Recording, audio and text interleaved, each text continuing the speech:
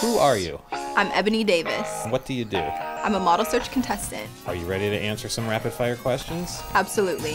What's your favorite month of the year? November, birthday month, Thanksgiving, feast, yes. What item of clothing are you most comfortable in? Sweatpants. Do you have a nickname? Ebs, Nini, What's your favorite type of exercise? boxing. What was the first concert you ever attended? I don't even know. The last was Bryson Tiller though. French fries or onion rings? Both together on the same plate. Wine or beer? Wine. Roller coasters, love them or hate them? I love them. I love the thrill, the adrenaline. What's your favorite breakfast cereal? Captain Crunch with the crunch berries. I don't know why they took the crunch berries out. Do you have any tattoos? I do have one tattoo right here. It says soul on my wrist. What do you do to relax? Netflix and chill.